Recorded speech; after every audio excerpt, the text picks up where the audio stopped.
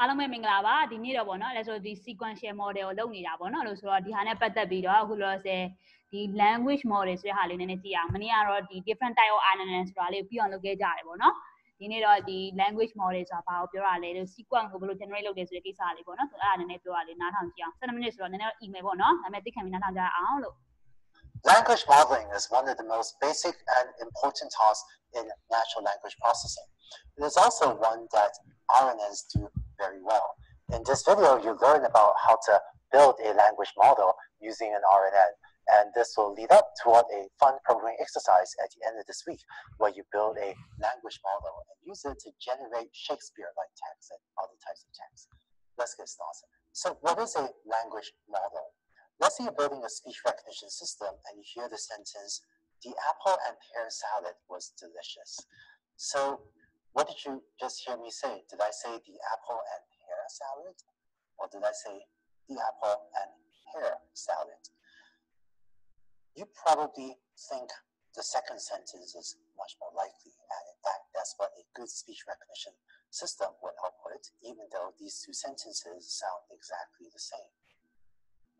And the way a speech recognition system picks the second sentence is by using a language model, which tells it what is the probability of either of these two sentences. For example, a language model might say that the chance of the first sentence is 3.2 by 10 to the negative 13, and the chance of the second sentence is, say, 5.7 by 10 to the negative 10. And so with these probabilities, the second sentence is much more likely by over a factor of 10 to the 3 compared to the first sentence, and that's why a speech recognition system would pick the second choice. So what a language model does is, given any sentence, its job is to tell you what is the probability of a sentence, of that particular sentence. And by probability of sentence, I mean, if you were to pick up a random newspaper, or open a random email, or pick a random web page, or listen to the next thing someone says, and a friend of you says, what is the chance that the next sentence you read somewhere out there in the world will be a particular sentence, like the apple and pear salad? And this is a fundamental component for both speech recognition systems, as you've just seen, as well as for machine translation systems, where translation systems want to output only sentences that are likely. And so the basic job of a language model is to input a sentence, which I'm going to write as a sequence, y1, y2, up to y, and the language model will be useful to represent the sentences as outputs y rather than as inputs x. But what a language model does is it estimates the probability of that particular sequence of words. So how do you build a language model? To build such a model using a RNN, you would first need a training set comprising a large corpus of English text, or text from whatever language you want to build a language model of. And the word corpus is an NLP terminology that just means a large body or a very large set of English text, of English sentences. So let's say you get a sentence in your training set as follows: cat average 15 hours of sleep a day. The first thing you would do is tokenize this sentence, and that means you would form a vocabulary, as we saw in an earlier video, and then map each of these words to, say, one-hot vectors or to indices in your vocabulary. One thing you might also want to do is model when sentences end. So another common thing to do is to add an extra token called EOS, that stands for end of sentence, that can help you figure out when a sentence ends. We'll talk more about this later, but the EOS token can be appended to the end of every sentence in your training set if you want your model to explicitly capture when sentences end. We won't use the end of sentence token for the programming exercise at the end of this week, but for some applications, you might want to use this. And we'll say later where this comes in handy. So in this example, we have y1, y2, y3, 4, 5, 6, 7, 8, 9 inputs in this example if you append the end of sentence token to the end. And during the tokenization step, you can decide whether or not the period should be a token as well. In this example, I'm just ignoring punctuation. So I'm just using day as another token and omitting the period. But if you want to treat the period or the punctuation as explicit token, then you can add the period to your vocabulary as well. Now, one other detail would be what if some of the words in your training set are not in your vocabulary? So if your vocabulary uses 10,000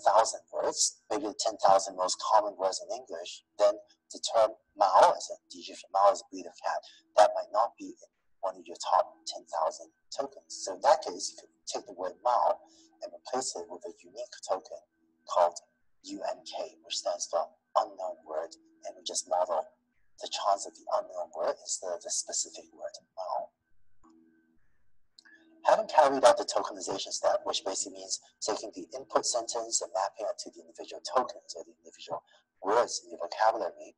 next let's build an RNN to model the chance of these different sequences. And one of the things we'll see on the next slide is that you end up setting the inputs xt to be equal to y of t minus 1. We'll just see that in a little bit. So let's go on to build the RNN model. And I'm going to continue to use this sentence as the running example. This will be the RNN architecture. At time 0, you're going to end up computing some activation A1 as a function of some input x1. And x1 will just be set it to the set of all zeros, to zero vector. And the previous A0 by convention also set that to vector zeros. But what A1 does is it will make a softmax prediction to try to figure out what is the probability of the first word Y. And so that's going to be Y1. So what this step does is really, it has a softmax that's trying to predict what is the probability of any word in your dictionary. What's the chance that the first word is A, what's the chance that the first word is Aaron, and then what's the chance that the first word is cats, all the way up to what's the chance that the first word is Zulu, or what's the chance that the first word is an unknown word, or what's the first chance that the first word is the in the sentence token, or shouldn't happen. Right? So y hat 1 is output according to a softmax that just predicts what's the chance of the first word being whatever it ends up being. And in our example, it wound up being the word cats. So this would be a 10,000 way softmax output if you have 10,000 word vocab, or 10,002, I guess, if you count unknown word and the sentence has 2 additional tokens. Then the RNN steps forward to the next step and has some activation A1 to the next step. And at this step, its job is to try to figure out what is the second word. But now we will also give it the correct first word. So we'll tell it that, gee, in reality, the first word was actually cats. So that's Y1. So tell it cats. And this is why Y1 is equal to X2. And so at the second step, the output is again predicted by a softmax. The RNN's job is to predict what's the chance of it being whatever word it is. Is it A or Aaron or cats or Zulu or unknown word or EOS or whatever, given what had come previously. So in this case, I guess the right answer was average, since the sentence starts with cats average. And then you go on to the next step of the RNN, where you now compute A3. But to predict what is the third word, which is 15, we can now give it the first 2 words. We're going to tell it cats average are the first 2 words. So this next input here, X3, will be equal to Y2. So the word average is input. And this job is to figure out what is the next word in the sequence. So in other words, trying to figure out what is the probability of any word in the dictionary, given that what just came before was cats average. Right? And in this case, the right answer is 15, and so on. Until at the end, you end up at, I guess, time step 9. You end up feeding it X9, which is equal to Y8, which is the word day. And then this has A9 and its job is output y hat 9. And this happens to be the EOS token. So what's the chance of whatever it is given, everything that's come before, and hopefully you'll predict that there's a high chance of an EOS in the sentence token. But so each step in the RNN will look at some set of preceding words, such as given the first 3 words, what is the distribution over the next word? And so this RNN learns to predict one word at a time, going from left to right. Next, to train this neural network, we're going to define the cost function. So at a certain time t, if the true word was yt and the neural network softmax predicted some y hat t, then this is the softmax loss function that you're already familiar with. And then the overall loss is just the sum over all time steps of the losses associated with the individual predictions. And if you train this RNN on a large training set, what it will be able to do is, given any initial set of words, such as cats average 15 hours of, it can predict what is the chance of the next word. And given a new sentence, say y1, y2, y3, with just 3 words for simplicity, the way you can figure out what is the chance of this entire sentence would be, well, the first softmax tells you what's the chance of y1. That would be this first output. And then the second one can tell you what's the chance of p of y2 given y1. And then the third one tells you what's the chance of y3 given y1 and y2. And so it's by multiplying out these 3 probabilities, and you see much more of the details of this in the problem exercise, because by multiplying out these 3 that you end up with the probability of this 3-word sentence. So that's the basic structure of how you can train a language model using an RNN. If some of these ideas still seem a little bit abstract, don't worry about it. You get to practice all of these ideas in the problem exercise. But next, it turns out one of the most fun things you could do with a language model is to sample sequences from the model. Let's take a look at that in the next video. Language ก็น้ำเลยนะเป็นน้ำไม่ชิวรอบโยนี่ได้แต่ไม่ต้องมาน้ำเลยว่านี่มันล้มเลยဟုတ်နေတာပဲတခြားလူတွေကြည့်နေနော်မောင်လေးတို့ကြည့်တာသိအောင် hello ကိုတက်လည်းရောက်ပြီပေါ့နော်ကိုတက်လည်းရှိနေပြီဆိုတော့ပေါ့နော်ဆရာတွေညားတယ်ပေါ့နော်လို့ဆိုတော့လည်းဆိုရဘာမှကြောက်ကြမလို့ပေါ့နော်နေရာလုံးရှင်းကြမယ်ပေါ့နော်ဒီမှာဆိုရင်ပေါ့နော် तू ကအဓိက language model ဆိုတာဘာလဲဆိုတာလေးလည်းဆိုပြောပြခြင်းเนาะ तू ကတချို့ example ကို तू ပါပေးသွားလဲဆိုတော့ဒီ speed recognition နဲ့ပတ်သက်တာလေး तू ပြောသွားတယ်ပေါ့နော်အဲ့ဒါဆိုရင် तू က probability ဆိုတဲ့စကားလုံးလေး P ဆိုတာဒီမှာ probability ဆိုတဲ့စကားလုံးလေး तू သုံးသွားတဲ့သဘောလေးပေါ့နော်ဒီ sentence ရဲ့ဖြစ်နိုင်ခြေနဲ့ဒီ sentence ဖြစ်နိုင်ခြေနဲ့ဆိုဘယ်ဟာပို့ပြီးတော့ chance များလဲအဲ့ဒါမျိုး तू တွက်တာဖြစ်ပါလိမ့်မယ်အဲ့လိုလေးတော့နားလည်လိုက်တယ်ကိုတက်နဲ့ကိုဆိုတော့လောက်ပါအောင်ဒါဘာပြောချင်တာ let's ပြောချင်တဲ့မျိုးဟာလားဒီ slide ကလေ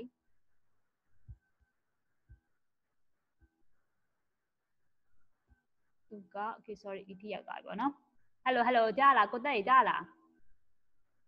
ကိုတက်အတန်မကြားဘူးထင်တယ်ကိုစော်ရေးလောက်ပါအောင် okay ကိုတက်ကြားပြီလား hello ကိုစော်ရေးရှိပါသလားကျွန်တော်ရေးရှိပါသလားကျွန်တော်ပြောင်းနေပေါ့နော်ကျွန်တော်အတန်ထွက်လာပြီ okay ကိုတက်ရှင်းပြပါလို့ရှိတယ်ကိုတက်ကဘယ်လိုလို့ဟိုကသူကမိုက်ပြန်နေတာတခုဖြစ်နေတယ်နဲ့ကိုတက်ကဒီဟာလေး Alex နားရတယ်လို့ကြည့်မယ်ဆိုရင်တမန်ဆိုရင်ဒီဟာက तू ကဒီ sentence နှစ်ခုရှိတယ်ဆိုပါစို့เนาะ Isabel အနေနဲ့ကြည့်မယ်ဆိုရင် तू speech လည်းပြော Alex ကစကားတစ်လုံးပြောလိုက်တယ်ဆိုပါစို့ပေါ့နော် Alex ဆိုဒီ Google Assistant ပုံစံမျိုးပဲထားပါတော့စကားတစ်ခုပြောလိုက်ရင် तू က Alex ဆိုတာသိတယ်မလားအတန်တွေက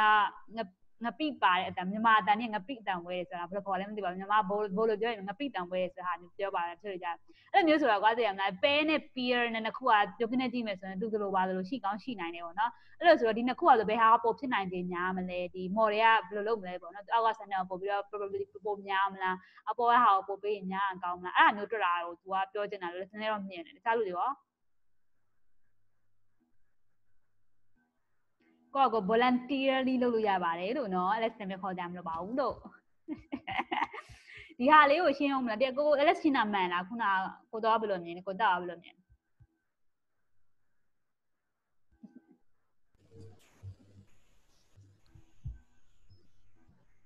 Hello ကြားလားကိုဒါနေကြားတယ်ဟယ်လိုဒီဟာခုန Alex ပြောတာမျိုးမှန်လားဘယ်ဟာလေးမှာ Alex ခုနဒီ P1 P2 P3 ဒီဟာလေးကိုသူပြောချင်တာဒါကိုဘာပြောချင်တာဒီမှာဆိုရင်ဒီစကားလုံးတစ်လုံးလေးစီရဲ့ probability ရှာရဆိုသဘောလေးပေါ့ဟုတ်တယ်ဟုတ်ဟုတ်တယ်သူနောက်ဆုံးမှကျွန်တော်တို့ပြန်ရှင်းပြသွားတယ်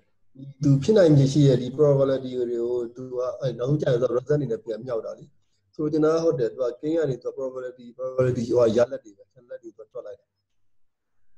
โอเคဒါကတော့သူကဘယ်လိုတွက်အောင်လဲဆိုတဲ့ဟာဒီလိုမျိုးတွက်တယ်ဆိုတဲ့အကြောင်းသူပြောသွားတယ်ပေါ့နော်တကယ်တွက်နေရခုနကသူဒီမှာဒါလေးကိုသူ token ဒီမှာတစ်လုံးအစ်စ်လေးသူများများသုံးသွားတယ်ပေါ့နော်ဒီမှာဆိုရင်ဒီမှာဒီ corpus လို့ခေါ်တဲ့စကားလုံးလေးရှိတယ်အဲ့လက်စဒီ corpus ဆိုတာခုနကသူပြောတာဆိုတော့အင်္ဂလိပ်စာတွေလိုမျိုး sentence တစ်ခုနှစ်ခုတော့ body or text ဆိုပုံစံမျိုးပေါ့နော်စာပါတစ်ပိုက်လည်းဖြစ်နိုင်တယ်လို့စာအဲ့လိုမျိုးဒီ sentence 3 5ကြောင်းလည်းဖြစ်နိုင်တယ် sentence တစ်ကြောင်းလည်းဖြစ်နိုင်တယ်ပေါ့နော်သူကမြန်မာလို့ဆိုရင်တော့သူစာပိုက်လို့ဘာသာပြန်လို့ရမယ်လို့ထင်တာပဲလက်စမှာဆိုတော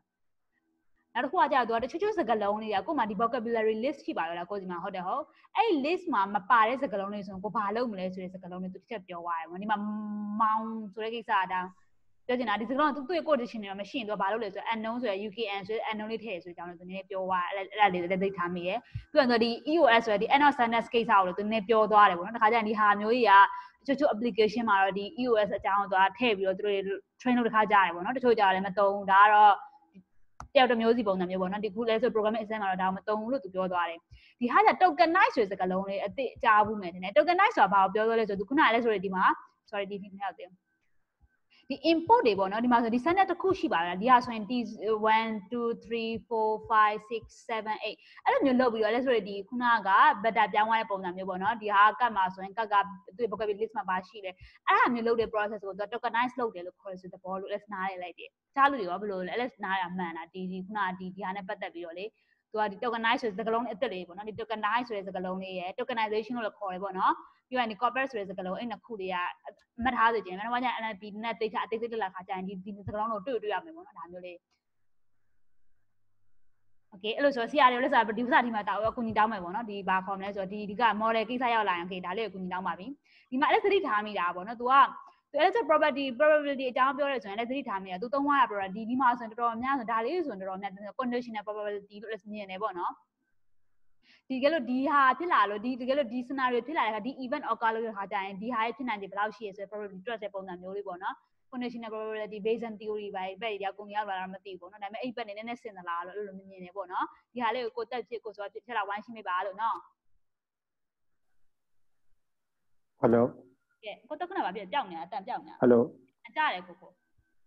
်တယ်ဟိုစားမကောင်းလို့မိုက်ကဟိုကလည်းတစ်ချက်တက်ထားတာဆိုတော့အတန်ကမထောက်ဖြစ်ဒီဥစ္စာလေတော့မှဒီဥစ္စာဒီစားချောင်းကိုတဲ့တော့ generate ထုတ်တယ်ပေါ့နော် generate ထုတ်တဲ့ချိန်ကြလို့ရှိရင်တော့ပထမဆုံး cat ဆိုတဲ့စကားလုံးကိုထုတ်တဲ့ခါကျတော့ cat ကိုဘယ်လိုလဲသိတယ်ပေါ့သိတယ်ဆိုတော့ probability အများဆုံးလို့ထင်ရရှိတယ်တကယ်တော့ probability အများဆုံးလို့ပေါ့တော့ probability အများဆုံးဆိုလို့ရှိရင်အကူမော်တယ်တစ်ခါလာတယ် carry ဆိုတဲ့အားပါစီအဲ့ဒါပဲထုတ်တော့သူအများဆုံးဖြစ်တဲ့ဆရာပေါ့ဒါတော့ဒီမှာသူဆရာသုံးထားတဲ့ဆိုတာလေးဘယ်ဥစ္စာပါလဲ number ပါလေ random choice ဆိုတာအဲ့ဟိုအင်္ဂါမှာလည်းဟို programming exercise တွေတွေ့နေတယ်အဲ numpy.random.choice ဆိုတာအဲ့ဒီ class ကဘာကိုပြောလဲဆိုတော့ random တော့ရွေးတော့ရွေးတယ်ဒါပေမဲ့တော့ဘာလဲဆိုတော့ကိုက probability distribution list တခုထည့်လိုက်တော့နော်ဥပမာဆိုကြပါတော့ကိုတို့မှာဟို cost ခုနက cost ပါစကားလုံး1000ရှိတယ်အဲ့1000ထဲမှာထပ်တဲ့ပါတာတော့တည်တာတယ် A တို့ D တို့ပေါ့ဒါတော့ခဏမေးတာ A တို့ D တို့ကိုဘာလို့ခေါ်တာ stop ပွားလာဘူးတဲ့ဟိုမတုံးတယ်ကို Google တို့ဘာလို့ပါအဲ့ကောင်တွေထဲရှာမရှာတော့ဆိုတော့ကဘာမှမထူပြီးတာထည့်ချတဲ့စကားလုံးမှာ guess error အဲ့လိုစကားလုံးတွေမှာ probability အများဆုံးထဲမှာဒီကိစ္စမှာဆိုရင် average က probability ပိုများကောင်းလည်းများမယ်ကောင်းရတယ်ပိုများကောင်းလည်းများမယ်အဲ့အများတဲ့ထဲမှာသူက random ထည့်ရွေးလိုက်တာပေါ့နော်အများဆုံးတော့သူမရွေးဘူးအဲ့အများဆုံးထဲမှာဟို random ရွေးချလိုက်တယ်အဲ့ကတ်တလုံးထွက်လာတယ်အဲ့ကတ်တလုံးထွက်လာပြီဆိုလို့ရှိရင်တော့ဘာလဲဆိုတော့ကတ်အနောက်ကချိတ်ဆက်မှုရှိတဲ့စကားလုံးကဘာလဲဆိုတော့လိုက်ရှာပြန်အောင်ဟိုဒုတိယဟိုအများဆုံးဖြစ်တဲ့ average ကအဲ့လာချိတ်တာပေါ့သူကတ်နဲ့တွဲပြီးတော့ပေါ်သူ့ train တော့မြင်မှုရဲ့စကားလုံးပေါ့နော်တော့အများဆုံးဖြစ်တဲ့စကားလုံး average ဆိုလို့ရှိရင် cat average ဆိုပြီးတော့ဒါရတော့ cat average ဆိုတဲ့စကားလုံးထုတ်ရတယ်အဲ့ cat average ထည့်ရလာပြီဆိုလို့ရှိရင်အခုကဘာဖြစ်လဲဆိုတော့နောက်ထပ်ပါလာအောင်ပဲဒီမှာဆိုလို့ရှိရင်ကြောင်တွေကပြန်တစ်နေ့15နာရီအိတ်တယ်ပေါ့အဲ့တိုင်းပဲ ကြောင်နေရပြန်မြအရက်ပြန်မြ live အဲ့လိုမျိုးရှိအောင်မယ်ဆိုတော့ဒါကကိုတို့ကဟို exam မှာကို filter တွေစစ်ချလိုက်တယ်ပေါ့လေ filter ပထမတစ်ခုစစ်လိုက်လို့ရှိရင်သူ့ရဲ့ range ကနည်းနည်းလျော့သွားပြီပေါ့နော်အဲ့မှာဒုတိယ filter တစ်ခုထပ်ဝင်လာလို့ဆိုရင်ပို့ပြီးတော့ filter တမ်းမသိကြတော့အဲ့လိုမျိုး collaborate filter တွေလုပ်တဲ့ပုံစံမျိုးလေပေါင်းပြီး filter လုပ်တဲ့ပုံစံမျိုးအခုကတ်ကိုယူရပြီးလို့ရှိရင်ကတ်နဲ့ဟိုတွဲတဲ့ကတော့ average ကိုယူရပြီးအဲ့ average နဲ့ကတ်နဲ့ average မှာရွေးချလိုက်တယ်ဆိုတော့15 hour လည်းရှိတယ် live လည်းရှိတယ်အဲ့လိုမျိုးတွေရှိမှအဲ့မှာ15 hour ဆိုတော့3နာပုံများတယ် training မှာလည်းညီမှုရများဆိုရင်15ကိုရွေးလိုက်ပြီအဲ့ကဲ average 15ဆိုရင်နောက်လာမှဆိုတော့တေးရနေပြီ hour ပဲကြာသွားအဲ့လိုမျိုးပဲ channel ထုတ်ပြလိုက်တယ်အဲ့ဒီမှာဆိုလို့ရှိရင်ကိုတို့ကဒီပထမ3လုံးမကြည့်ကြည့်ပါ y1 y2 y3 ဆိုလို့ရှိရင်ဒီ3လုံးပေါင်းပြီးတော့ probability အများဆုံးသူ့ရဲ့တမိုးတစ်ခုရှိမှဒီ k average ဆိုတဲ့စကားလုံးက probability တမိုးတစ်ခုရှိမှာပါအဲ့ဒါကိုပြောတာပါအဲ့တော့ဟိုဒီဥစ္စာတွေကဒီအခန်းကနေအခုအကြံပေးနေတာလေဖြည်းဖြည်းနဲ့ဟိုထပ်တလဲလဲ AC စဉ်းစားပါတော့အဲ့နည်းနည်းလေးပြီးရှုပ်နေမှာဆိုနောက်ပိုင်းနေရောက်လို့ရှိရင်ဟို LS question မေးကြရှိရပေါ့နော်ဒီမှာလေဟုတ်ဒီတွေ့တဲ့ခါကြရင်လေဒီကအခုဒါအဲ့လိုစလုံးနေတာဒါ training time မှာမလား training time မှာဆိုရင်အရင်တော့ကပ်ရဲ့အရှိမှာဘာဖြစ်နိုင်လေရှိတာတော့ဘယ်လို compare ဘယ်လိုလိုက်ရှာမှာလဲဟိုပထမဆုံးသူကတ်တလုံးဒါ training မဟုတ်ဒါ output ဖြစ်နေပြီဒါ training ဘက်တွေမရောက်တော့မဟုတ်ဒါချိန် generate ထုတ်နေပြီဒီဥစ္စာဒီစာကြောင့်သူတို့ generate ထုတ်လိုက်တဲ့စာကြောင့်အခု AI က model က generate ထုတ်လိုက်တဲ့စာကြောင့်အဲ့မှာမေးစရာရှိရပါပထမဆုံး e နော့က0ပေးထားပါရောဆိုတော့တဘောကဘာတန်မိုးမှမရှိဘူးဘာတန်မိုးကတက်စကတော့ဘယ်လိုရလဲပေါ့အဲ့မှာခုနကပြောတဲ့ဥစ္စာတော့ random choice ကိုပြောရေးတာပေါ့ probability အများဆုံးနဲ့မှာအဲ့ဒီမှာ random ပဲယူရပါ probability အများဆုံးမယူမှာအဲ့ဥစ္စာ quiz မှာပါနေတယ်ဟိုတော်တော်များများ probability အများဆုံးယူရလို့ဖြေတယ်အခုလည်းဖြေတယ်မှားတယ်နောက်တစ်နည်းနဲ့ပြန်ပြန်ဟုတ်သားပဲ probability အများဆုံးကယူရေးဆိုရင်ကက်စကားကအမြဲတမ်းပါနေအခုထုတ်တဲ့ကိုတို့ model ရတာရွက်ဆက်လက်ထွက်တယ်ဟုတ်တော့အဲ့လိုမျိုးဖြစ်အောင်ဆို random ဆက်စကားယူရအဲ့ကိုတို့ probability distribution ဆိုတာက probability အများဟိုရှိရခဏနေရှာရတဲ့စကားလုံးတစ်လုံးချင်းစီရဲ့ probability demo တွေကို trainer တော့ရတာပေါ့နော် probability တကယ်တော့ဘာကိုပြောရလဲဆိုတော့ condition တွေ့လဲပေါ့အခုလိုနေ့စဉ်ဘဝမှာ A ကိုခဏခဏတွေ့ဆို A ရဲ့ probability ကများရတယ်ပေါ့အဲ့လိုမျိုးပေါ့နော်အဲ့ဆိုလို့ရှိရင်ဒီမှာ cat ရဲ့ probability ကလည်းများတယ်အတိုင်းအတာတစ်ခုကြီးများတယ်တခြားကောင်းရတယ်များကောင်းများမယ်တော့လည်းများကောင်းများမယ်အဲ့ဒီမှာမှသူ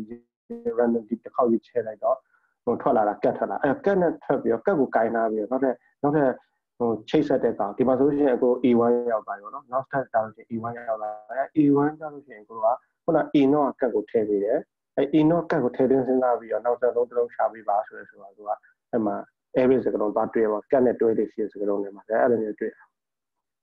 သဘောပေါက်လားအဲ့ဒါဆိုပြအဲ့ဒါဆိုပထမဒါကိုတွေးနေတော့ဒါကသူပြောချင်တာဒါလည်းဆိုခုနကဒီ speed recognition က model ကရှိပြီးသွား language model ကိုမှရှိပြီးသားပေါ့နော်ရှိပြီးသားတော့ကိုပြောတဲ့depend လုပ်တဲ့ state မှာသူဘယ်လိုရှာရလဲဆိုတာအဲ့ဒါကိုသူပြောချင်တာထင်တယ်ကြည့်ရတာဟုတ်တယ်ဘယ်လိုရှာရဲဆိုတာဟုတ်တယ်ခုနကသူကပြောသွားသူအဲ့ဒါသိပြောရတယ်သိမကြားလိုက်ဘူးပေါ့နော်သူအဲ့လိုမျိုးဆိုရင်ကွာဒါကတော့လည်းဆိုဒါ train လုပ်တဲ့ case မဟုတ်တော့ train လုပ်တာသူက model ကရှိပြီးသားပေါ့နော်ရှိတဲ့ခါကျရင်သူကဒီ price rate employment သွားလုပ်တဲ့ခါကျရင်သူကကိုကတစ်လုံးပြောလိုက်မှာပဲဒါပေမဲ့ကိုပြောလိုက်တဲ့ cat တို့တခုပြောမယ်ဆိုရင် sorry နောက်တစ်ခုရှိသေးတယ်ညီမအဲ့ဒါညီမကြီးအကိုတို့က train လို့ရှင်းမလို့ရှင်တိတ်မထူးဆန်းဘူးဘာလို့ဆိုအကိုတို့က generate ထုတ်လိုက်တယ်ဆိုတော့အကိုစပြီး model စပြီးအလုပ်တော့လုပ်နေပါတော့အဲ့ model ကအနေထားတိတ်ပြီးတော့အဆင်မပြေဆိုကို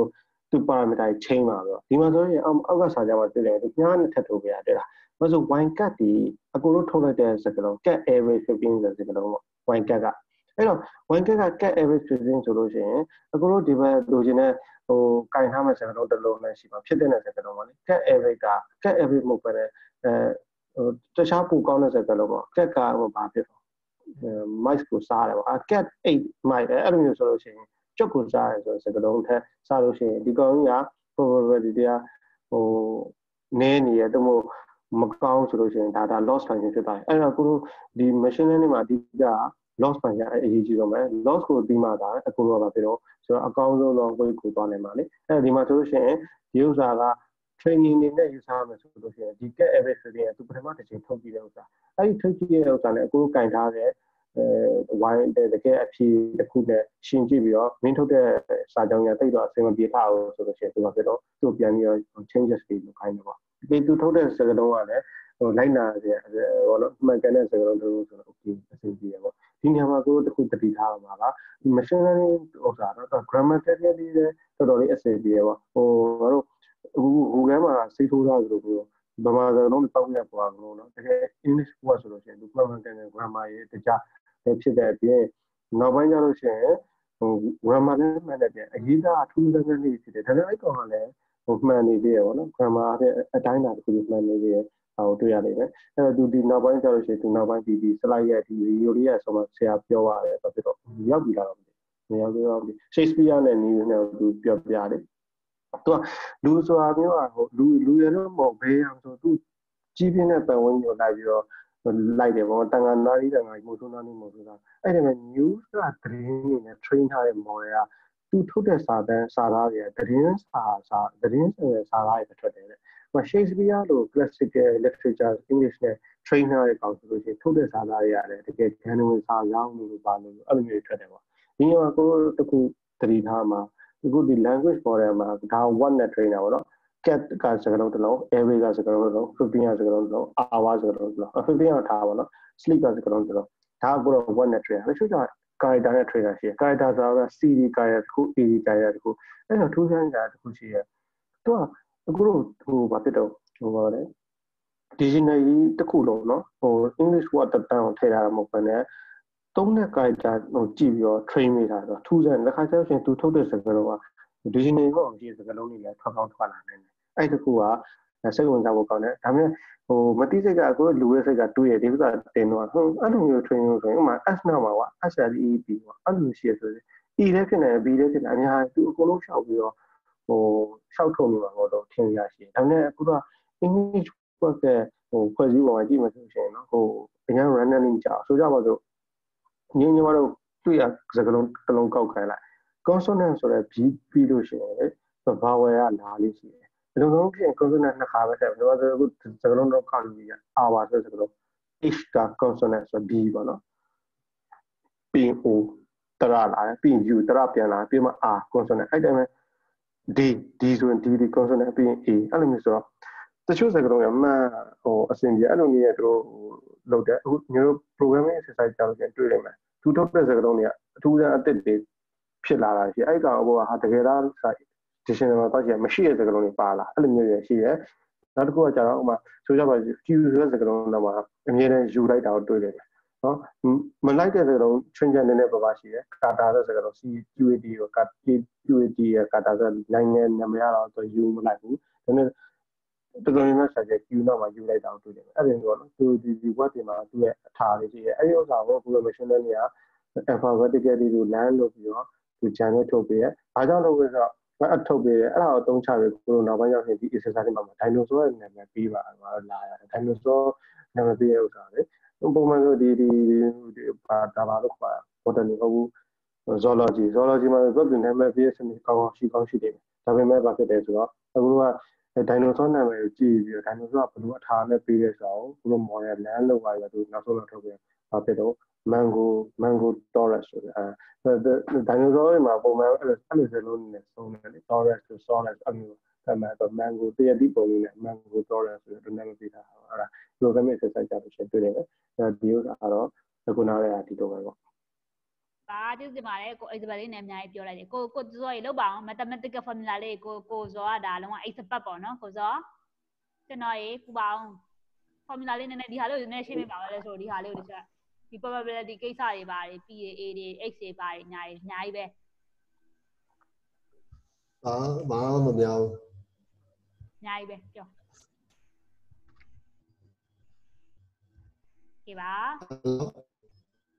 Ba đã mà last question mấy là cô yên tâm cô xem việc là tôi đã bảo chào à cô đã bảo chào dạ bà cô là chào bị cô chào chào chào lại một câu lại Steven phiêu chỉ nói chi nữa chả hợp lý cô sao không nghe là cô nghe ai nghe này အဓိကပေါ့နော်ခုနကိုတက်ပြောတဲ့အရာဆိုရင်ဒီပထမဆုံးဒီ first step မှာတော့သူက randomly လုပ်မယ်ဆိုရင်နားလေပါပြီဟုတ်ပြီသူပထမ property တစ်ခုကိုသူကယူပြီးတော့ random လုပ်လိုက်ဆိုပါဆိုဒီမှာ output ထွက်လာပြီပေါ့နော်အဲ့လိုဆိုတော့မနေ့ကအဲ့လို discussion အရာဆိုရင်သူက loss ကိုပြန်တွက်တာကိုခဏမေ့ထားမှာအဲ့ဒီ question မမေ့သေးဘူးပေါ့နော်တခုတော့ဆက်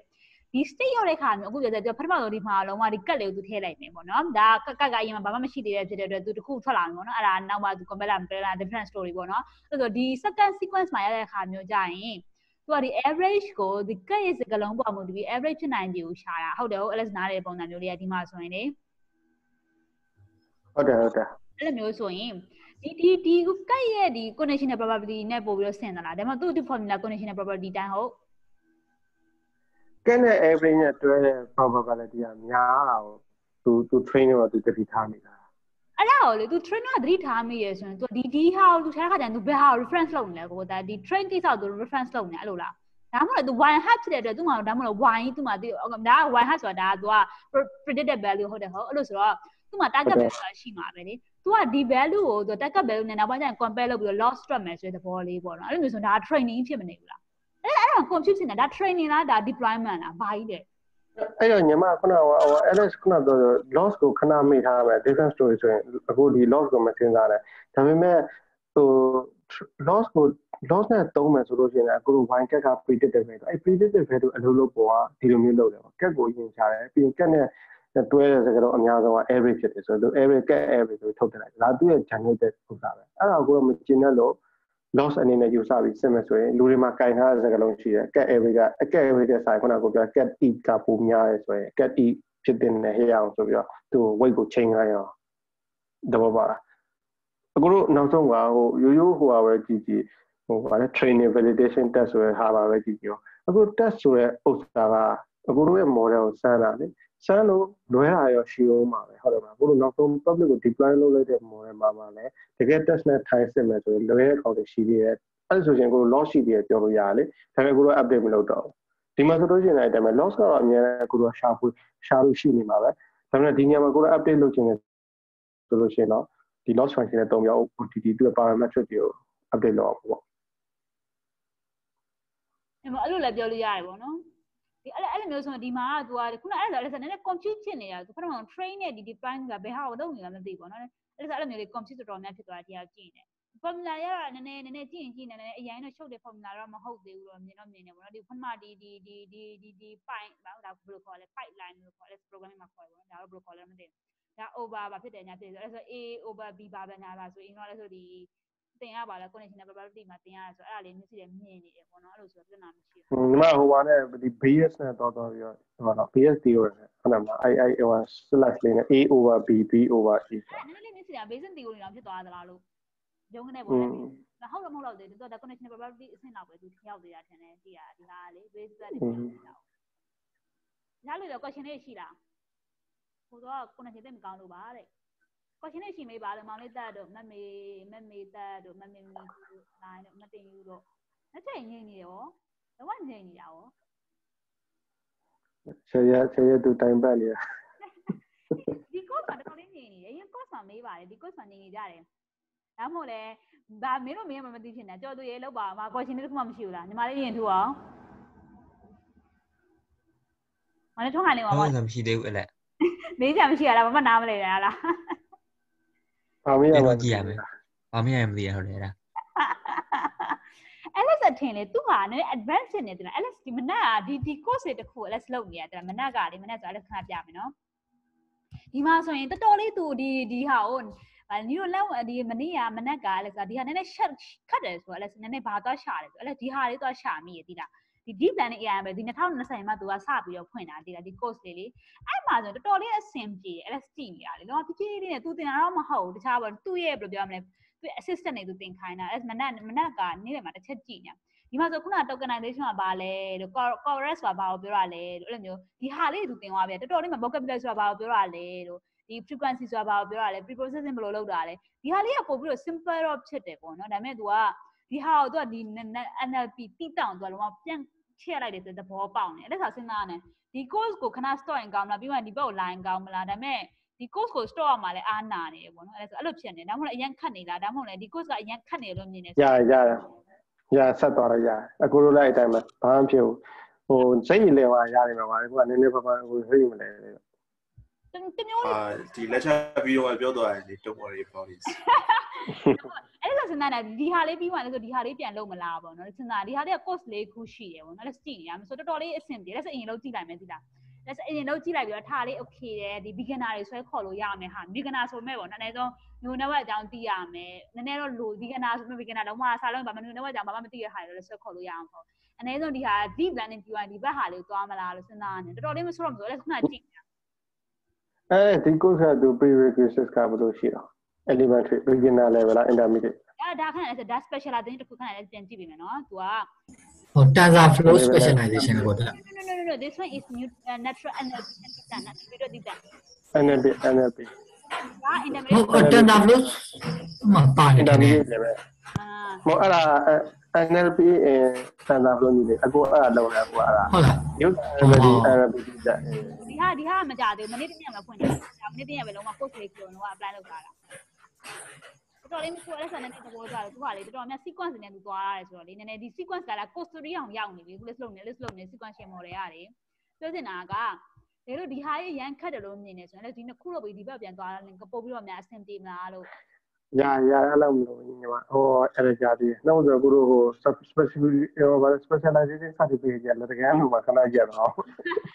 Okay ဒါပေမဲ့ဒါလေးကတော့အရန်ဒါလေးကိုကအရန်ခိတ်တော့ခဏတိခံလိုက်ပေါ့နော်ပြီးသွားရင်လည်းဆိုဒီဘက်ဟာကိုဒီလိုဒီဟာကိုစိတ်ဝင်စားတယ်ပိုလေးလာချင်းနေဆိုရင်အဲ့ဒီ NLP နဲ့ပတ်သက်တာ specialization ပြန်လုပ်ကြမယ်ပေါ့နော်လို့ဆိုတော့ don't worry about it we gonna fight this battle again okay ပြောချင်တာအခုမှစားလုပ်တဲ့လူတွေကနည်းနည်း demotivate ဖြစ်သွားမှာဆိုအဲ့ဒါနည်းနည်း like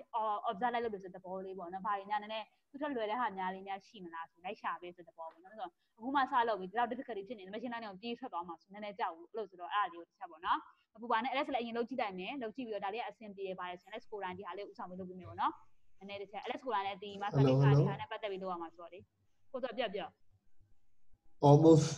လိုက်တော့စမ်းကြည့်နေတာ Okay LS ပြောတင်တာအရန်ခေါင်းမရှုပ်နေဘူးနော်ဒီဟာလေးနားမလည်ဘူးဆိုရင်တော့မကိုယ်ကလည်းအရန်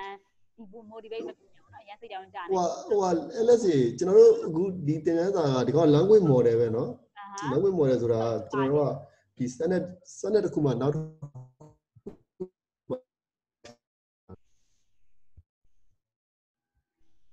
ဘာမှမကြားရပါဘူးကိုယ်ရဲ့ကိုယ်ရဲ့ internet ကိုလည်းအမြဝေပေးလိုက်တယ်ပေါ့နော်အဲ့လိုဆိုတော့ Hello ဒီပါကွာ internet ဖြစ်တယ်ပါတယ်ဟိုပြောတင်တာကွာအရင်တော့ခေါင်းမရှုပ်စေချင်ဘူးနော်အနည်းဆုံးသဘောတရားလေးပေါ့နော်ကိုတစ်လုံးရနှလုံးရအောင်နောက်တွေလောက်ထည့်ပဲလောက်ပဲထည့်စေချင်တယ်အခုချိန်မှာလေအရင်ကိုမသိဘူးဆိုပြီးတော့အရင် demotivate မဖြစ်စေချင်ပါဘူးလို့နော် Okay အဲ့ဒါဆိုပြန် fight ကြမယ်အဲ့ဒါဆိုအရင်သိလားဆိုဘာမှမသိဘူးဒီဟောကြောင်ကြောင်တောင်ဖြစ်နေတော့ဘာမှမသိဘူးအဲ့ဒါဆိုတော့လက်စတောင်ကိုနားမလဲဘူးဆိုတော့ငါနားတဲ့အောင်တစ်ခုတော့လုပ်ရမယ်ပေါ့နော်အဲ့လိုမျိုးဆိုတော့တခြားမနောက်မသက်တွေလိုက်ရှာနေဆိုတဲ့ဘောလေးပေါ့နော် respect ကလည်းနည်းနည်းဥဆောင်လုပ်ပြပါမယ်လို့နော်ဒီ challenge တွေတစ်ခုပြီးသွားလဲစလုံးက I am free ခုတော့မ free ဖြစ်သေးဘူးပေါ့နော်ခုတော့ practice လုပ်နေရတယ်မအားသေးအဲ့လိုဆိုတော့ဒီ sequence model လေးကိုကြည့်ရအောင်နော်အဲ့လိုဆိုခုနကဒီ language model နဲ့ပတ်သက်သူနည်းနည်းရှင်းပြသွားတယ်ပေါ့နော်အဲ့လိုဆိုတော့ sequence လေးကိုတက်ကြည့်ရအောင်အရင်ကောင်းမစားနဲ့ပေါ့နော်တစ်လုံးရခုလို့ဆိုအဲ့လောက်ပဲအုံနောက်တွေထည့်ထားဘူးပေါ့နော်မရရင်လည်းမရဘူးလို့သဘောထားလိုက်ပေါ့နော် After you train a sequence model, one of the ways you can informally get a sense of what is learned is to have it sample novel sequences. Let's take a look at how you could do that. So remember that a sequence model models the chance of any particular sequence of words as follows. And so what we like to do is sample from this distribution to generate novel sequences of words. So the network was trained using this structure shown at the top. But to sample, you do something slightly different. So what you want to do is first sample what is the first word you want your model to generate. And so for that, you input the usual x1 equals 0, a0 equals 0. And now your first time step will have some softmax probability over possible outputs. So what you do is you then randomly sample according to this softmax distribution. So what the softmax distribution gives you is it tells you what is the chance the first word is A, what's the chance the first word is Aaron, what's the first chance the first word is Zulu, what's the chance the first word is the unknown word token, maybe what's the chances of end of sentence token, and then you take this vector and use, for example, the numpy command np.random.choice to sample according to the distribution defined by this vector probabilities, and that lets you sample the first word. Next, you then go on to the second time step. And now, remember that the second time step is expecting this y1 as input. But what you do is you would then take the y1 hat that you just sampled and pass that in here as the input to the next time step. So whatever word you just chose for the first time step, pass it as input in the second position, and then this softmax will make a prediction for what is y hat 2. So as a concrete example, let's say that after you sample the first word happened to be the, which is a very common choice of the first word. Then you pass in the as x2, which is now equal to y hat 1. And now you're trying to figure out what is the chance of whatever the second word is, given that the first word is d. And this is going to be y hat 2. Then you again use this type of sampling function to sample y hat 2. And then at the next time step, you take whatever choice you had represented, say as a one-hot encoding, and pass that to the next time step. And then you sample the third word, take that, whatever you chose, and you keep going until you get to the last time step.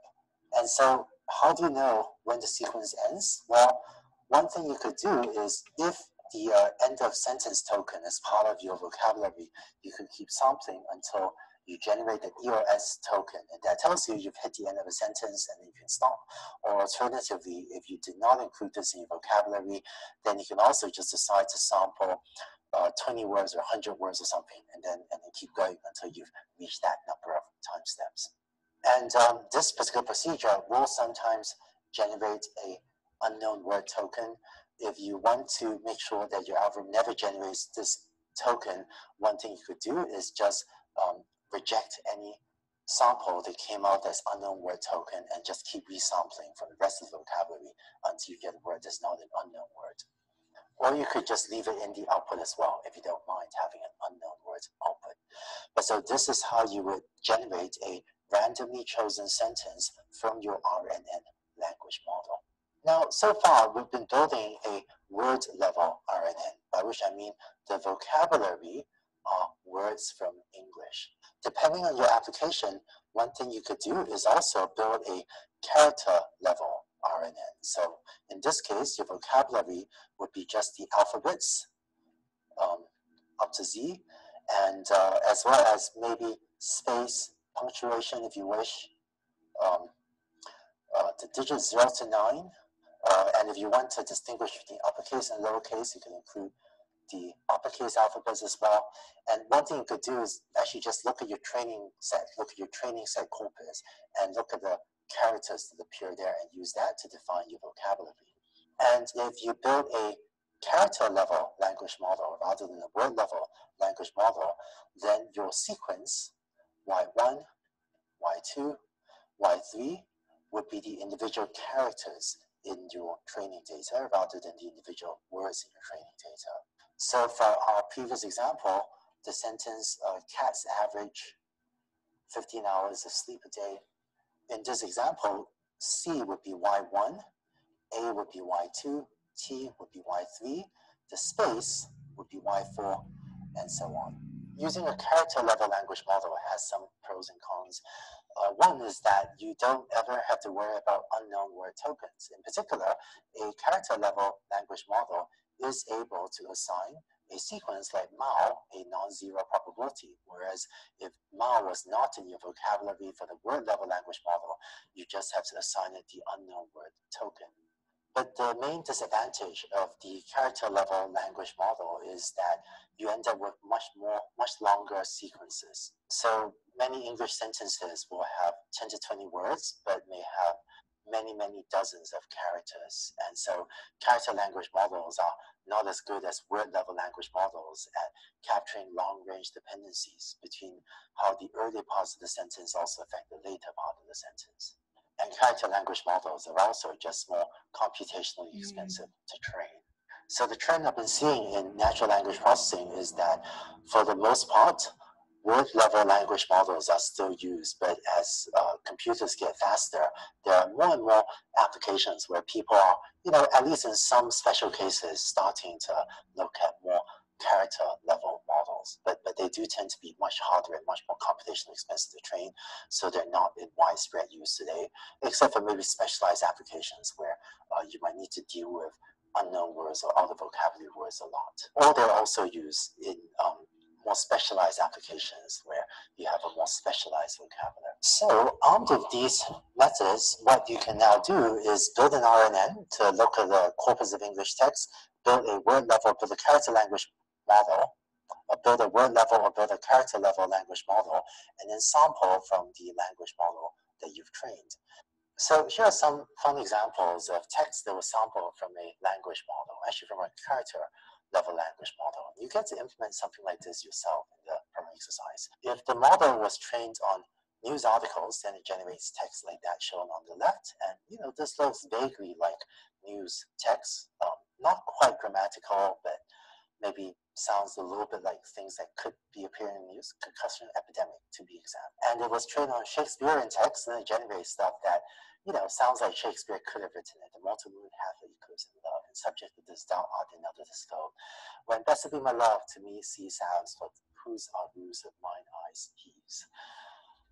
So that's it for the basic RNN and how you can build a language model using it, as well as sample from the language model that you've trained. In the next few videos, I want to discuss further some of the challenges of training RNNs, as well as how to address some of these challenges, specifically vanishing gradients, by building even more powerful models of an RNN. So in the next video, let's talk about the problem of vanishing gradients, and then we'll go on to talk about the GRU, gated recurrent unit, as well as the LSTM models. After ကိုတက်ရှင်းပြတဲ့ဟာလေးကိုပဲသူအကုန်ပြောသွားတယ်ပေါ့နော်ကိုတက်ခုန character level နဲ့ word level ပေါ့နော်အဲ့ဒီအထီကိုဘယ်လိုမျိုးပြောင်းသွားလဲဆိုတဲ့ဟာလေးပြောသွားတယ်ပေါ့နော်ဒီဟာကတော့ခုနဟာလေးကိုပဲသူက sequence နဲ့ဘယ်လိုသွားလဲဆိုတော့ခဏနော် spelling အဲ့ဒီ character ပေးလောက် subtitle ပေးလောက်ခုနကဒီ probably ကိစ္စဒီ random ဆိုတဲ့ကိစ္စလိုလေဒီမှာသူ mp.random.choice ဆိုတဲ့စကားလုံးလေးသုံးထားတယ်ပေါ့နော်ဒါလမ်းပိုင်မှာပါတဲ့ library ပေါ့နော်ပထမဆုံးစကားလုံးကလည်းဆိုမသိတာဖြစ်တဲ့အတွက်ဒီကနေ random ယူလို့ဆိုတဲ့ပေါ်ပေါ့ဒါပေမဲ့သူ random သွားယူတာဒီ PU ဘယ်ကနေရဒီ vocabulary list ထဲမှာရှိရဒီ frequency PU ကိုသူယူလာတာဘယ်ဟာကိုယူရမလဲဆိုတော့လည်းမသိသေးဘူးပေါ့နော်ဒီချိန်မှာဆိုရင်သူကဒီမှာပထမဆုံးဒီစကားလုံးတွေရေပေါ်နိုင်ဒီဘယ်လောက်ရှိလဲဆိုတဲ့ဟာလေးကိုဒါမှမဟုတ်တနေရာသူ့မှာရှိတာပြီးဒါမရှိဘဲနဲ့သူဒီလိုက်လို့ရမှာမဟုတ်ဘူးလေစနေတယ်ပေါ့နော်ပထမဆုံးသူကဒီစကားလုံးလေးကွာ random လေးတစ်ခုယူလိုက်တယ်ယူပြီးတော့မှဒီစကားလုံးလေးပေါ်မှုတည်ပြီးနောက်ဖြစ်နိုင်ဒီက Isabel အနေနဲ့သူဘာကိုပေးလဲဆိုတော့ပထမဆုံးစကားလုံးကအင်္ဂလိပ်စကားလုံးစားနေမှာဆိုရင်thereကတော့ခဏခဏပေါ်တဲ့စကားလုံးပေါ့နော်ရက်စကားလုံးနဲ့ဆိုင်ဒီ there ကအများဆုံးသုံးတဲ့စကားလုံးလေးပေါ့နော်အဲ့လိုဆိုတော့ there ပေါ်မူတည်ပြီးတော့နောက်ဒီ there ကိုအခြေခံပြီးနောက်ဆုံးဖြစ်နိုင်တဲ့စကားလုံးတွေကဘာဖြစ်မလဲအဲ့ဒါဆိုအဲ့ဒါလေးမျိုးသူသွားတဲ့သဘောလေးပေါ့နော်အဲ့လိုမျိုးသွားပြီးတော့သူခုနဟာလေးကိုပဲသူ Isabel လေးနဲ့ဒေတာလေးရှင်းပြရတဲ့သဘောလေးပါပဲခုနလည်းဆိုဒီ event ကိစ္စကိုပေါ့နော်ပြီးတော့ဒီ unknown စကားလုံးဆိုတဲ့ဟာရေသူကဒီကဲလို့ခုနမောင်ဆိုတော့မြောင်လားမသိပါအဲ့လိုမျိုး MAU ပေါ့နော်အဲ့လိုမျိုးဟာမျိုးကြရင်သူကဒီ unknown ကထည့်ရင်ထည့်မထည့်ရင်လည်းတခြားစကားလုံးတစ်ခုနဲ့ပြောင်းခြင်းပြောင်းအဲ့လိုပုံစံမျိုးပေါ့နော်အဲ့တော့ဒီမှာသူပြောတာတစ်ချက်ကလေဘယ်အချိန်မှာ stop လုပ်တင်လဲဆိုတဲ့စကားလုံးပေါ့နော်တကယ်လို့ကိုက EOS ကိုထည့်တာ NS SNS ကိုထည့်ရတယ်ဆိုရင်အဲ့စကားလုံးလေးမြင်တိုင်းကိုကထွက်သွားလို့ရတာမျိုးပေါ့နော်ဒါပေမဲ့ဒီ EOS ကိုမမြင်ဘူးဆိုရင်ကိုကအဲ့ဒါ okay ငါ EOS နဲ့တော့မပယ်ဘူးဒါပေမဲ့ငါ unknown နဲ့ပိတ်တဲ့ခါကျရင်ရောအဲ့လိုမျိုး unknown တွေ့ရင်ငါဘာလုပ်ရမလဲခါကျရင်တချို့စကားလုံးလေးတွေကတကယ် unknown နဲ့ကိုကပိတ်ထားရဲဆိုတာဆိုတော့အဲ့လိုမျိုးဆိုရင်အဲ့လိုမျိုးဖြစ်သွားရင်ဘယ်လိုလုပ်မလဲဆိုတဲ့အကြောင်းလေးသူကနည်းနည်းလေးထည့်ပြောသွားသလားလို့အဲ့လိုမျိုးလို့ဆိုသူကလုံးဝတခြားဒီခုနကကိုယ့်ရဲ့ list ထဲမှာရှိတဲ့ဟာကိုပြန် random လုပ်လိုက်ဆိုတဲ့သဘောသူနည်းနည်းလေးပြန်သုံးလိုက်အဲ့တိတ်တော့မရှင်းသေးအိနေရမှာလေနောက်ခေါ်ကြဆိုလိုမျိုးသူကဒီ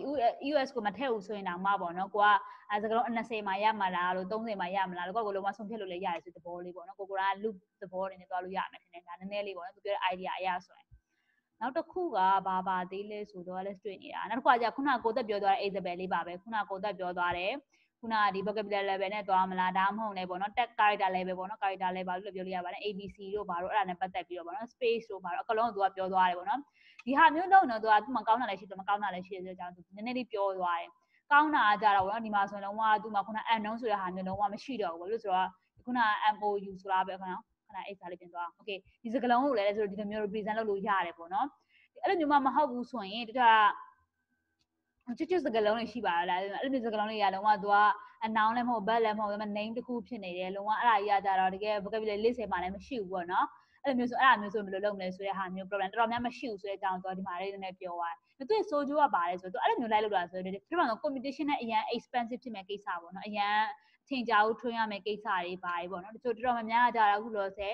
ဒီ NLP နဲ့ပတ်သက်ရင်တော်တော်များဒီ vocabulary ဘက်ကိုပို့ပြီးအသားပေးပြီးသုံးနေကြတာများတယ်ဆိုတဲ့အကြောင်းလည်းနည်းနည်းလေးပြောသွားတယ်ပေါ့နော်ဒီမှာနည်းနည်း explain လုပ်သွားတဲ့အကြောင်းလည်းအဲ့တခုနောက်တစ်ခုကခုနကဒါကိုတက်ပြောသွားတဲ့စကားလုံးလေးတွေပါပဲပြန်သုံးချတယ်ပေါ့နော်ခုနကဒီဟာလေးကိုလည်း programming insight မှာလုပ်ရမယ်လို့ပြောရတယ်ဆိုတော့ပေါ့နော်ဒီဟာလေးကကိုက train လုပ်ရတဲ့ကိုယ့်ရဲ့ data ဘယ်လိုမျိုး data နဲ့ကိုက train ထားလဲပေါ့နော်အဲ့လိုမျိုး train ထားတဲ့ပေါ်မူတည်ပြီးတော့ကိုကတခု generate သွားလုပ်တဲ့ခါမျိုးကြတယ်အဲ့ဒီပေါ့နော်ကိုအရင်ကလေ့လာခဲ့တဲ့ဟာလေးနဲ့စင်တူရိုးမားလေးကိုသူကပြန်ထုတ်ပေးရဆိုတဲ့ပေါ်လေးပေါ့ဒီမှာဆိုရင်လည်းသူကဒါ Shakespeare မှာလည်းသူက Nobel တွေအများကြီးရှိပါရောလားသူရဲ့စာအုပ်တွေပေါ်မူတည်ပြီးအခြေခံကိုကသူ့ရဲ့ဒီ English စကားလုံးတွေအမှယူပြီးသူကိုယ့် model ကို train လုပ်လိုက်ဆိုပါစို့ပေါ့နော်အဲ့ဆိုကို develop လုပ်တဲ့ခါမျိုးကြာရင်ပေါ့သူကတခုကိုလုပ်တဲ့ခါပြန်ထွက်လာတဲ့ဟာကလည်းသူကသူ့လိုမျိုးသူ့ရအောင်ဝင်ရောင်နေဆိုတဲ့ပေါ်ပေါ့နော်ခုနကကိုတက်လာမှာတော့ပါလေတငါနာနေတငါမိုးဆိုးနာနေမိုးဆိုးဆိုတဲ့စကားလုံးလေးပေါ့နော်အဲ့ဒါမျိုးကပို့ပြီးတော့မြင်တာထင်တာရှိမယ်လို့မြင်တယ်ပေါ့နော်ဒီဟာလေးကအခုလောလောဆယ်တော့လက်ခုနပြောသလိုပဲအရန်ဒီ formula တွေအရန်နားမလိန်ခဏကြီးအရန်ခေါင်းမရှုပ်စေခြင်းဘူးပေါ့နော်ဒီဟာလေးတွေကပြန်လုပ်ရမယ်လက်စကူလည်းလိုက်ပြီးပြန်လုပ်ဖို့လိုအပ်တယ်လို့မြင်တယ်ပေါ့နော်တချို့ဟာလေးတွေက new idea ဖြစ်တဲ့အတွက်ကိုယ်တွေသိမရသေးဘူးပေါ့နော်အဓိကဒီချိန်မှာသူကအဲ့လိုမျိုးဒီလိုမျိုးသူလုပ်ပါလားနည်းနည်းပေါ့နော် intuition လောက်ပဲနည်းနည်းလေးထည့်တာပေါ့ formula တွေအရင်ကောင်းနေမရှုပ်သေးခြင်းဒီတော်တော်များ formula တွေကလည်းဆိုတစ်ခေါက်လိုက်တော်တော်များဒီ non-pine တို့ဒီတန်တာဘိုးမှာအကောင်ရှိနေပြီးသားပေါ့နော်အနည်းဆုံးတော့ဒီဟာဒီလိုမျိုး sequence နဲ့သွားပါလားဒီလိုမျိုးတော့ speed organization မှာသူ RN 3အလောက်လေးပဲပေါ့နော်ခုလိုမှ wine ဘက်ကိုမသွားသေးနဲ့ hound ဆိုတော့ hound လောက်လည်းမသွားသေးဘူးနော် hound တို့ wine တွေခဏဖယ်ထားတာဒီချိန်မှာဘာအတွက် network architecture ကိုသုံးထားရဲဆိုတာမျိုးလားဥပမာရောက်သေးတယ်ပေါ့နော်အခုလို့ဆိုဟိုအဲ့ဆို view မှာပါတဲ့ပုံစံဥပမာဖြစ်ကုန်ပြီပထမ video မှာပါတဲ့ပုံစံမျိုးတိုင်းပေါ့နော် machine translate လုပ်တဲ့ခါမျိုးကြာရင်သူက RNN ကိုသုံးသွားတယ် RNN ကိုသုံးသွားတဲ့ခါမှာပေါ့နော်သူကခုနကလိုရှိသူ many to many RNN architecture ကိုသူသုံးသွားမယ်သူ by direction ကိုသုံးတာလားအဲ့လိုမျိုးဟောလေးအနည်းဆုံးပေါ့နော်ဘာ problem domain ကို solve တဲ့ခါကြာရင်ဘယ်လိုမျိုးဟာကိုသုံးသွားလဲဆိုတဲ့ဟာမျိုးလေးကို computer vision နဲ့ပတ်သက်တာလုပ်တယ်ဆိုရင်တော်တော်များများ CNN ကိုသုံးကြတယ်အဲ့လောက် knowledge ဆိုတော့ဦးနောက်မှာကြံခဲ့စေချင်တယ်ပေါ့နော်ဒီလိုဒီ sequential model တွေလာပြီးအဲ့လိုမျိုးလုံးဝဒီ time series တစ်ခုပါလာပြီပေါ့နော်ခုနကဒီ machine translation ကိစ္စမျိုးတွေဒါမှမဟုတ်လည်းခုနအရင်ဘက်ကအရင်ပထမဆုံး video တိုင်းပေါ့နော်ဒီကိုယ့်ရဲ့ဒီဘာခေါ်လဲ post ကို determine လုပ်တာသူ run နေတာလားဒါမှမဟုတ်လည်းဒီ line ရှောက်နေအဲ့ဒါမျိုး determine လုပ်ခါကျရင်သူ iron ကိုသုံးတယ်ပေါ့နော်အကြမ်းပြင်းနေနေပေါ့နော်အဲ့လိုမျိုးဒီ sequential model တစ်ခုမဟုတ်တစ်ခုသုံးရမယ်ပေါ့နော် okay အဲ့ဒါမှအမျိုးအစားအများကြီးရှိတယ်ခုနကိုဘက်ကကိုလို့နိုင်တယ်လို့ပဲအုံနောက်တွေကြံပြီးတော့ summarize လုပ်တဲ့ body လုပ်ပြနေတယ်ပေါ့နော်သူမှအများကြီးရှိတယ် manual demanding ရှိတယ် one to one ရှိတယ်အဲ့လိုမျိုးဟာလေးအုံနောက်တွေကြံခဲ့စေချင်တယ် formula လေးမရရင်ခဏထားလိုက်ဒီ theoretical mathematical တွေကိုခဏကိုနားမလည်ခဲ့ရင်တောင်မှပေါ့နော်အနည်းဆုံးတော့ back progression ဆိုတဲ့ time ဆိုတဲ့ဟာအနည်းဆုံးအဲ့ idea လေးတွေပေါ့နော်